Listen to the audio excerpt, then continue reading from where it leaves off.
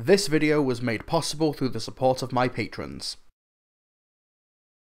It's hard to imagine now, but when Doctor Who was first created in 1963, its success and longevity was hardly guaranteed. In fact, despite being the brainchild of the new BBC head of drama, Sidney Newman, it could have been cancelled after just 4 episodes. I went over the Cliff Notes origins of Doctor Who in my last video, where I reviewed An Unearthly Child, but one thing that I didn't elaborate on was the official pilot episode of the show's first serial. Because while An Unearthly Child was broadcast on November 23rd, 1963, after being filmed on October 18th, it wasn't the first attempt to stage the episode. Believe it or not, there exists an alternate cut of the episode that was filmed a month earlier, and this original version almost killed the show stone dead before it could even start. What happened? How does it differ from the original? And was it really that bad?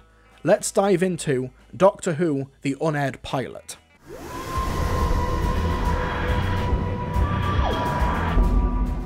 Seconds. So what was the pilot episode of Doctor Who? Well, basically, it was a testing ground that was never meant for publication. The creative team, cast and crew, they came together to create the first episode of the show and experiment with ideas to find out what works and to iron out any issues before they can become a long-term problem or hinder production proper.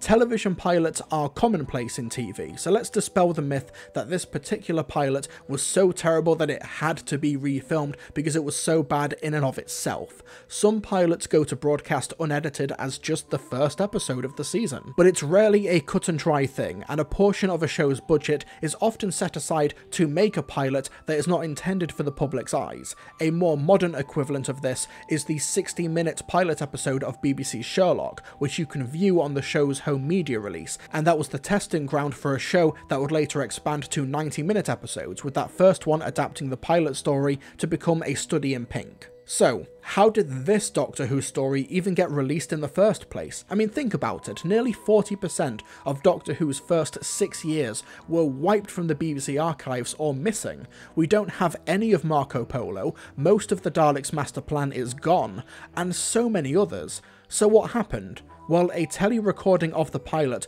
was made during the 1960s, but it was thought to have been junked towards the end of the decade. However, it was discovered in 1978 in a mislabeled film canister. Presumably, this mislabeling saved it from destruction, and it made its first official broadcast during the Wilderness years in 1991 as part of a series of programs to mark the closure of Lime Grove Studios, one of the main studio homes for Doctor Who during the 1960s. Personally, I find it absolutely wild that we're missing Doctor Who's first Christmas special, William Hartnell's final episode, Patrick Troughton's first episode, and more landmark moments, but we're able to watch this pilot that was never intended to be broadcast, that predates everything. So with this pilot available to watch, what can we learn from it? Well, we know that the production itself was cursed from the beginning. It was originally scheduled to be filmed in Lime Grove Studios on September 13th, 1963. However, it had to be called off when the set dressers arrived and realised that the police public call box prop was far too tall to fit in the studio lift. Also, I just want to point out that this was a Friday, as in Friday the 13th of September. Typical. So filming was rescheduled for 6 days later, on September 19th, and that's the filming that we can still see today. The actual plot and structure of the An Unearthly Child episode is basically unchanged. The scene orders take place the same way, the sets are the same, the cast are the same, barring the police officer from the opening shot, here played by Fred Rawlings, and he was replaced by Reg Cranfield during the remount. What's different though is the characterization, mainly of the Doctor and Susan. The Doctor in this version lacks the smiling, more playful nature from the final version. In fact, the Doctor in the pilot episode almost reads as cruel, getting much angrier at Susan for having their ship in the junkyard discovered. His outfit is more plain, not wearing the Edwardian garments, but rather a much more modern suit and tie combination, reflecting his less eccentric performance. Frankly, I don't understand your attitude. Oh, yours leaves a lot to be desired. Will you open the door? There's nothing in there. Then what are you afraid to show us? Afraid? Oh, go away. I think we'd better go and fetch a policeman. Very well. And you're coming with us. Oh, am I? I don't think so, young man. No, I don't think so. And I don't understand your attitude. Yours leaves a lot to be desired. Will you open that door? I will not. Why not? What are you afraid we'll find there? Go away. Open the door! I certainly will not. Pushing your way in here. And I think we'd better find a policeman. Very well. And you're coming with us. Oh, am I? I think not. We can't force him. But we can't leave him here. Doesn't it seem obvious to you he's got her locked up in there? Look at it. There's no door handle. Must be a secret lock somewhere. That was Susan's voice. Of course it was. Can't force him. We can't leave him here. Doesn't it seem obvious to you that he's got her locked up in there? Look at it. There's got no handles. There must be a hidden lock somewhere. That was Susan's voice. I know that the Doctor could be interpreted as the villain in the finished version anyway, but there he was a chaotic but charming trickster, whereas here he's a grumpy git with a real mean streak, though I've got to admit some of the different lines and Hartnell's delivery of them is a home run. I know that free movement in the fourth dimension of space and time is a scientific dream I didn't expect to find solved in a junkyard. For your science, schoolmaster, not for ours.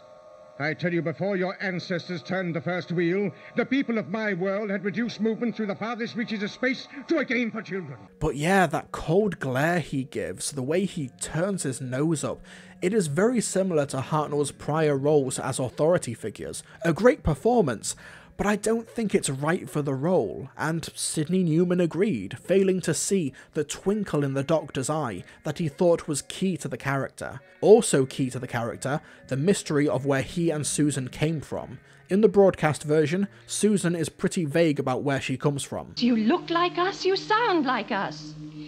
I was born in another time, another world. But in the pilot, they outright give us a time period. You look like us, you sound like us. I was born in the 49th century. Susan is portrayed as much more alien in this version, whether it's her general attitude or her body language, which, apart from the alien dancing in her introductory scene, seems a bit more rigid here. Also, when Ian and Barbara leave her alone in the classroom, she doesn't read a book on the French Revolution and spot a mistake. Instead, she does an ink blot Rorschach on a nearby piece of paper, and then paints a hexagon around it before crumpling the paper away and looking concerned. I'm guessing the hexagon is meant to resemble the TARDIS console, but this just seems unprovoked, and it asks the wrong kinds of questions in the viewer.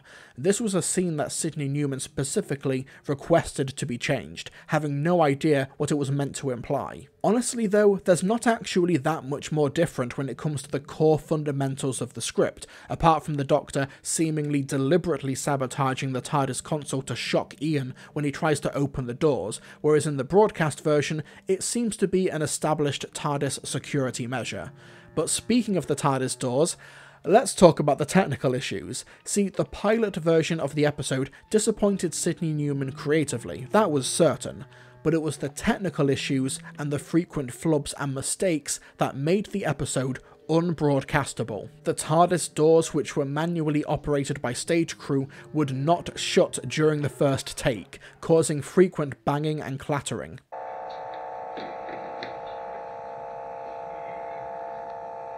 These people are known to you, I believe? What are you doing here? They're two of my school teachers. Is that your excuse for this unwarrantable intrusion? You had no right to invite them here. I blame you for this, Susan. Now you're probably thinking, why didn't director Waris Hussein just call cut and start again? Well, this was a TV production in the 1960s. Restarting the cameras is a time-consuming and expensive ordeal. Time is money, and the team only had 75 minutes in the studio to film the episode. Otherwise, at 9:45 PM, the lights in the studio would go out, no ifs or buts. Because of this, regardless of any flubs or mistakes, the show had to go on, which is why in classic Doctor Who, many flubs and mistakes remain in the broadcast version. It's possible that they may have been anti-radiation gloves. Drugs. The doors are easily the most notable mistake in the pilot. From when the Doctor, Ian and Barbara enter the TARDIS, The doors are in a near constant state of movement for over a minute. No doubt, Waris Hussein was pulling his hair out in the gallery, as depicted in the 2013 biopic An Adventure in Space and Time. What's happening to the bloody doors? The biopic does play up the technical issues of the pilot, however. While the cameras were cumbersome to move, they actually moved quite freely on the TARDIS set, or at least they appear to. And no, the sprinkler system did not cause them to abandon filming midway through, although that was an issue in this studio for productions such as The Reign of Terror later on in the season. That's not to say, however, that the cameras never abruptly stopped. While the first 2 acts of the pilot, the scenes at the school and the scene in the junkyard, were successfully recorded in one go, the final setup in the TARDIS took 3 attempts. The first take is the one where the doors malfunctioned, but they did manage to complete the episode. The second take is quickly abandoned, as the hum of the TARDIS sound effect stops working after a few seconds and it's called off. Alright, we're ready. I'm not coming right now. What? What?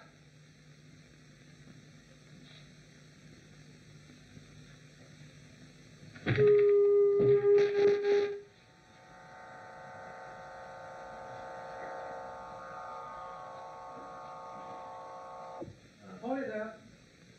Once more. And then the cameras rolled again for a third take, which once again took the team to the end credits. As for mistakes, let's get the other big ones out of the way. When Ian and Barbara meet Susan, Carol Ann Ford had to extend her dance sequence by a few extra seconds as Jacqueline Hill and William Russell struggled to get through the doorway. Jacqueline appears to get caught on something. When talking about the chart placement of the band Susan is listening to, Carol Ann Ford flubs the line and corrects herself. It's John Smith and the Common Men. They've gone from 2 to 19, 19 to 2 in hit grade. Not bad. A stagehand gets caught in the background when Ian and Barbara are in the car outside of the junkyard, and while it's not strictly speaking a flub, the lighting isn't very well placed on Ian's face, as it's mostly in shadow, something fixed in the broadcast version. When exploring the junkyard, the set is so cluttered that it created numerous issues. For example, while Ian falling over and dropping the torch is scripted, he's not meant to knock over all of those props. Oh! Dropped it. What? Well, use a match. We also have the cameras struggling to move around on the set, frequently bumping their way into position, and at one point, one runs into some set dressing. What's a police box? What on earth's it doing here? They're always in the street. Feel it. Feel it. You feel it? The TARDIS itself also presented a few problems for the camera team, where they obviously wanted to capture its massive scope. It's quite a literal scope, in fact, as the set took up almost half of Studio D in Lime Grove, but the roof of the studio can be seen in the first establishing shot, killing the illusion, something fixed for the broadcast version. Some of the blocking is off as well, with Carol Ann Ford completely obstructing the camera's view of Hartnell at the beginning of the scene. However, despite all of these issues, there are a few interesting production differences with this pilot version. For example, the fog in the opening scene is removed, and we get a clearer look at the TARDIS, which looks clean and pristine as opposed to looking much more weathered in the show itself. There's even a few more ambitious setups here with the camera, with the TARDIS interior actually visible through the doors when Ian and Barbara force their way through, something the classic series would never repeat again, despite it now being commonplace in the revival. There's also a really ambitious camera move when Susan announces the name of the ship, something much more visually understated in the final version. The TARDIS can go anywhere. TARDIS? I don't understand you, Susan. Well, I made up the name TARDIS from the initials, time and relative dimension in space. TARDIS can go anywhere. TARDIS? I don't know what you mean, Susan. I made up TARDIS from the initials, time and relative dimension in space. Also, the sound of the TARDIS's dematerialization was different to what we know today, with a lot more generic science fiction beeps and boops added.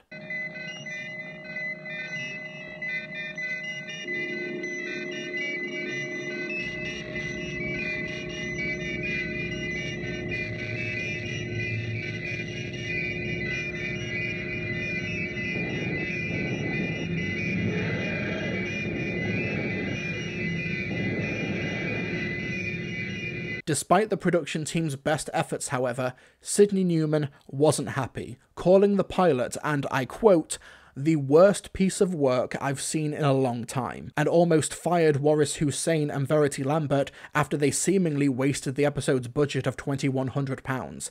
He especially hated the musical theme, which was a slightly different version for this opening, with what sounds like a thunderclap near the beginning.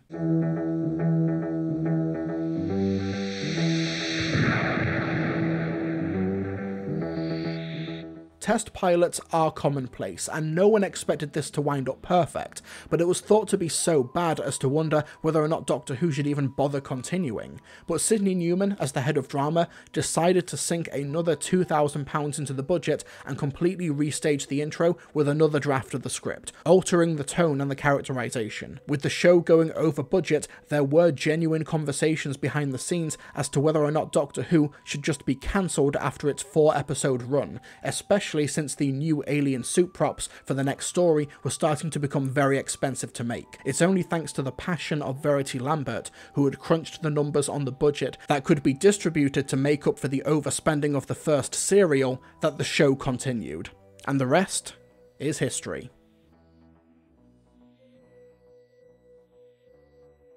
Hey folks, thank you so much for watching this review of a story, or a pilot I should say, that I've wanted to talk about for literally years, and this Hartnell Marathon I thought was the best opportunity for me to do so. If you enjoyed this review, then be sure to hit that like button, it really helps me out, and also leave a comment down below with your thoughts on this review or on the pilot in general. And if you want to see more reviews like this, then be sure to hit that subscribe button as well so you can be notified of whenever I do another Doctor Who video. But the best way to support these reviews is via Patreon. You can see all my patrons on screen right now scrolling down with the credits, but these people also get these reviews in some cases several months early because of YouTube Content ID stuff, get their names in the credits, get access to a Mr. TARDIS Discord server. But I'd like to give a shout out to these particular patrons: Adam Grattan, Angus Wijarnason, Callum Baird, Chiba City Blues, Dan the Dreamer Shill, Daniel Davis, Darius, Darren Carver-Bausiger, Dean Jones, Dr. Hadley, Dragon Bugs, Dylan Whitaker,